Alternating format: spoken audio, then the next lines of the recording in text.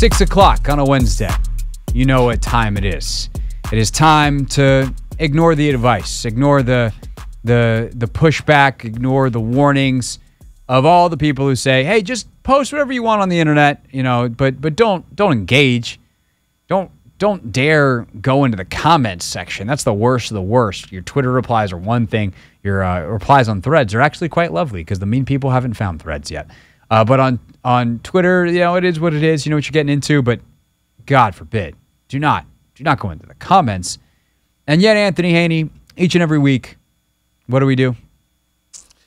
We read those comments, baby.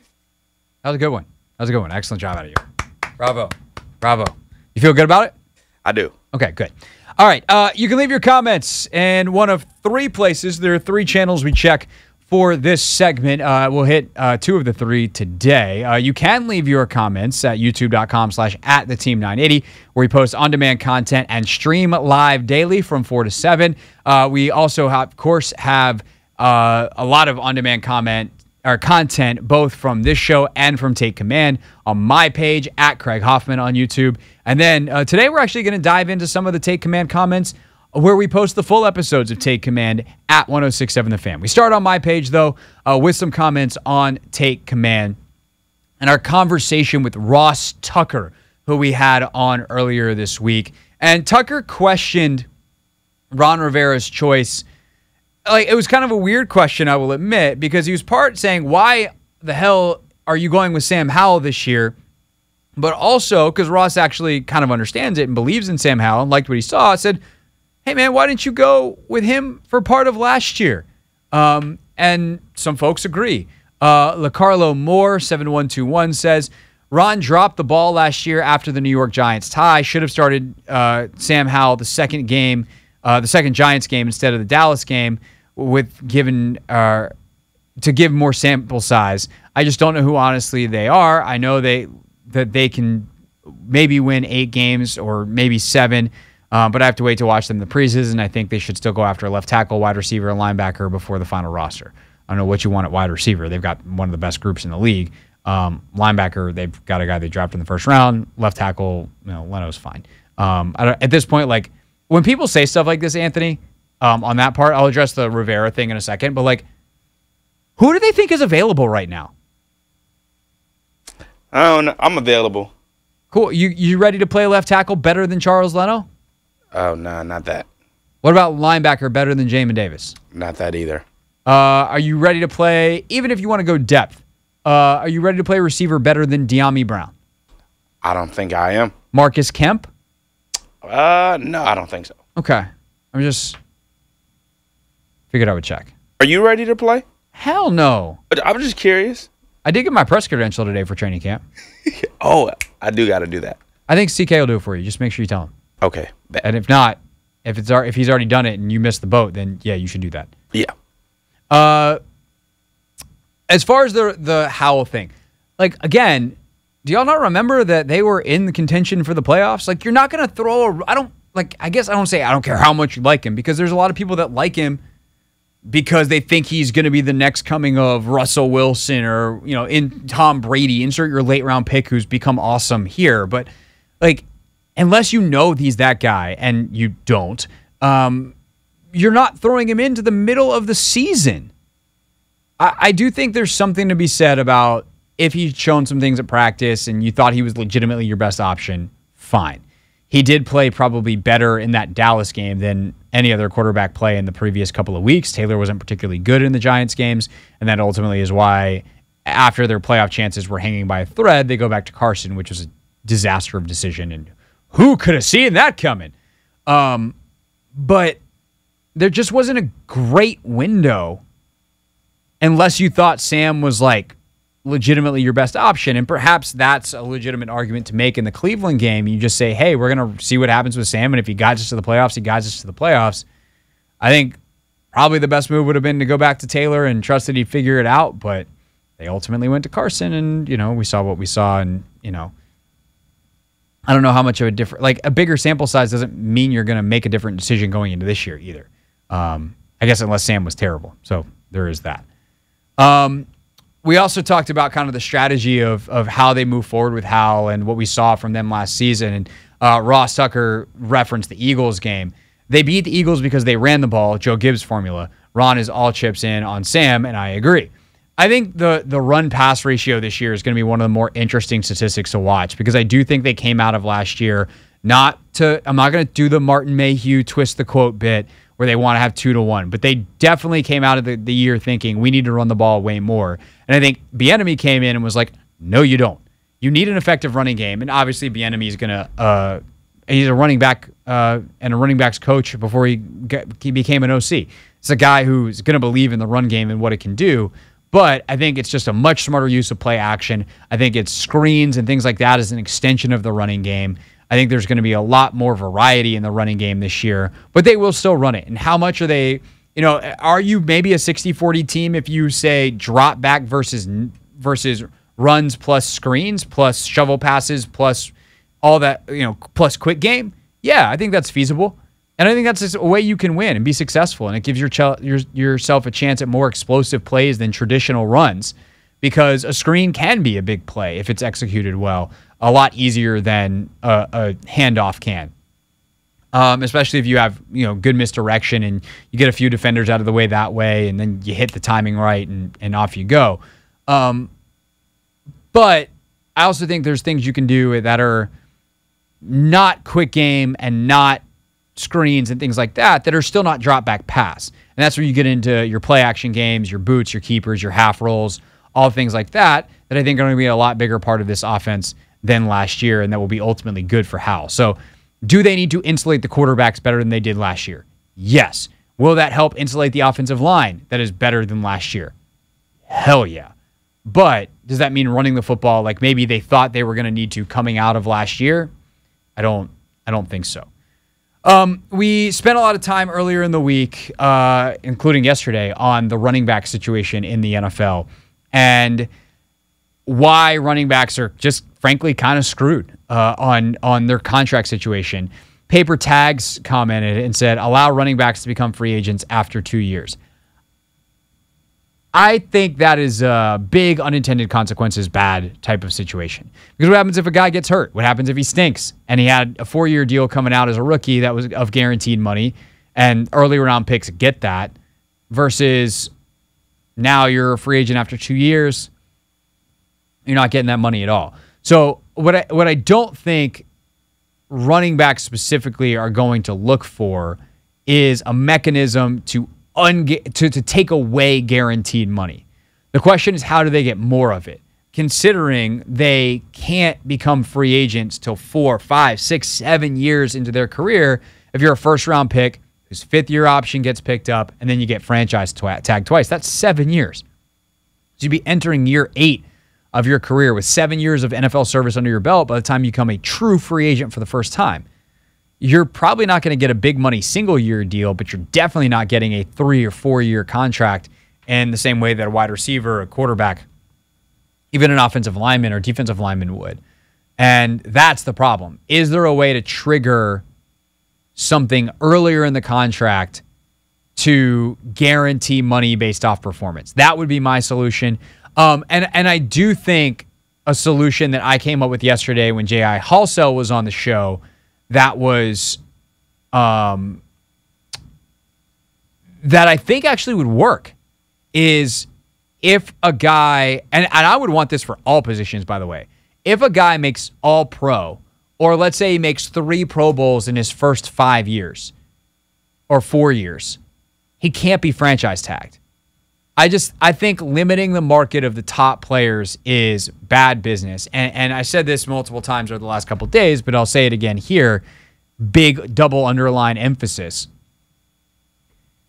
If the business model is to rely on cheap labor and it's working, you've got to find a way as the labor to readjust the market. So what I mean by that is if the whole point is as owners, we can find cheap labor that doesn't hurt our chances at winning. How can we remake the structure of contracts and remake the market if we're labor, so the union, in a way that if you want to chase cheap labor, you're going to lose football games. And I don't know there's a perfect formula for that because the NFL is very unpredictable. There's a lot of hidden gems. There's a lot of guys that are just the right fit in the right system, and they sign a deal as cheap labor, and it turns out they're really good, and then a couple of years later, they're too expensive, and they wind up getting replaced by someone else. They go sign a deal somewhere else. Like, think of William Jackson III. Cheap labor in Cincinnati because they draft him. He hits free agency. He goes to Washington on a significant deal. Sure, he made a lot of money and no one's going to feel bad for him, but he doesn't work out in Washington. Now he's damaged goods, and he goes and signs for less money somewhere else. What if he just stays in Cincinnati? Like, what if he goes somewhere? Like, the fit and how the career plays out. And the results have to matter, but that's kind of my point, is if the results are good, how do we encourage team? And this is the other aspect of it. I was thinking about this the other day. Is there a way if you re-sign a player that it counts like his money is only 90% on a cap hit? Because there's two different things we're talking about here. There's cash and cap. The players care only about cash. How much money is going into my bank account? The teams, I'm not going to say they only care about cap, but when they're roster building, they only care about cap. The owner cares about cash. Hey, I don't want to give that guy all my money. I find a way to be a good negotiator and get his number down. But as a GM who's looking at like percents on a spreadsheet of the salary cap so I can build a roster and I can give certain percent to quarterback, certain percent to wide receiver, etc.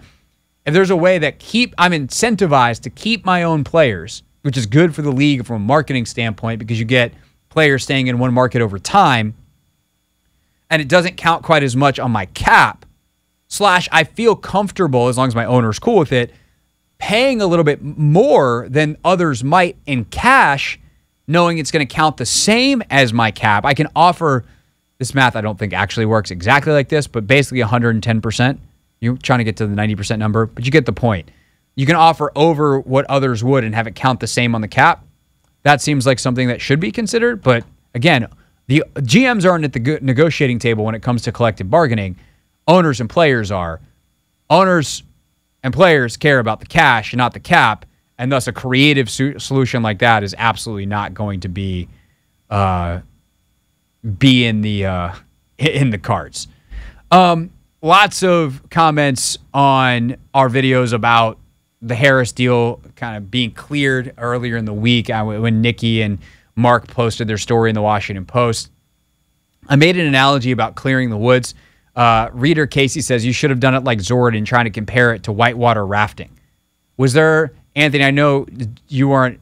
You were still a child when Jim Zorn was coaching. How old were you in like 2009? 2009, I was 13 years of age. Were you locked into Jim Zorn press conferences? I watched. Was there I want to know what the Jim Zorn whitewater rafting reference is to. Jim Zorn whitewater rafting. What famous... Oh, here we go.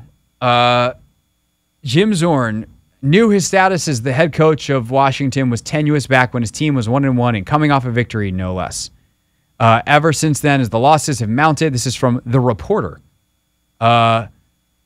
He's grown accustomed to the whispers and the stares and the general sense from all sorts of people that his job was in jeopardy. Apparently, he compared it to whitewater rafting of some kind, but not in this article. Why was that the first thing that came up? Someone in the comments to this video, when this posts online on demand, or if someone has access to it right now watching the live stream, drop the Jim Zorn whitewater rafting reference because I want to know about it.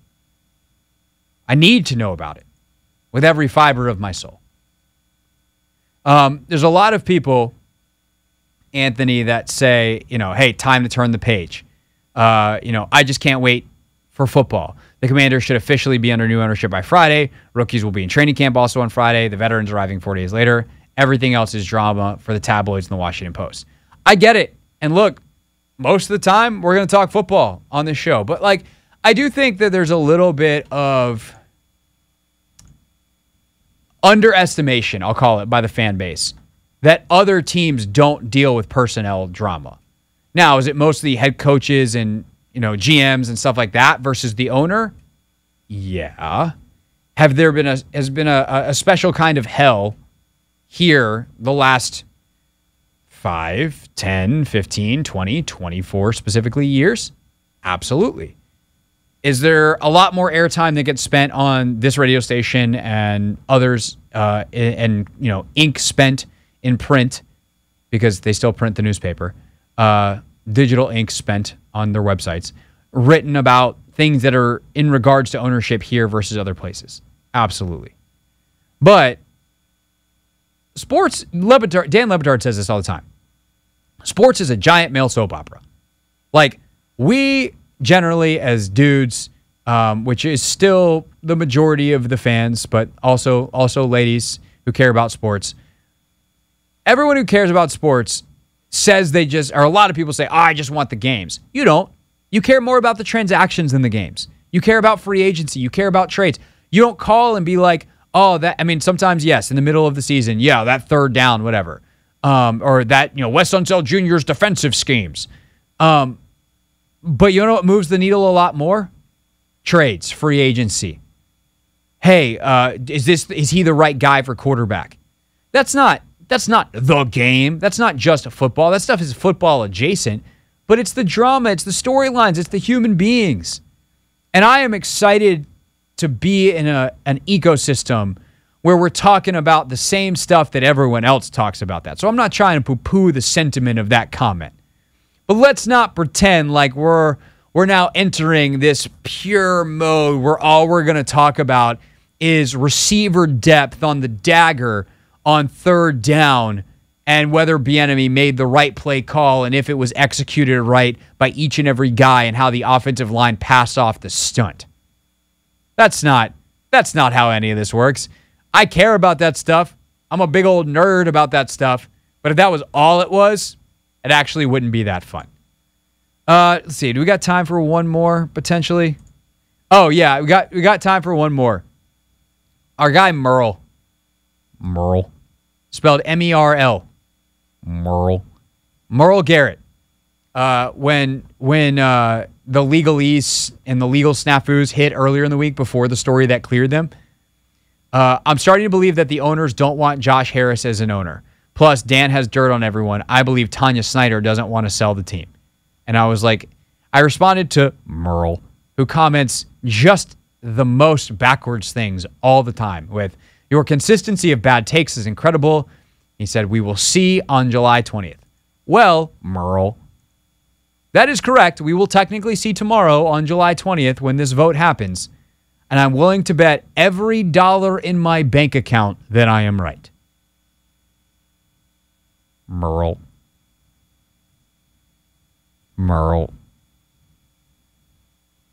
Really? Nothing, Anthony? You're just going to let me keep doing that? I mean, I heard you.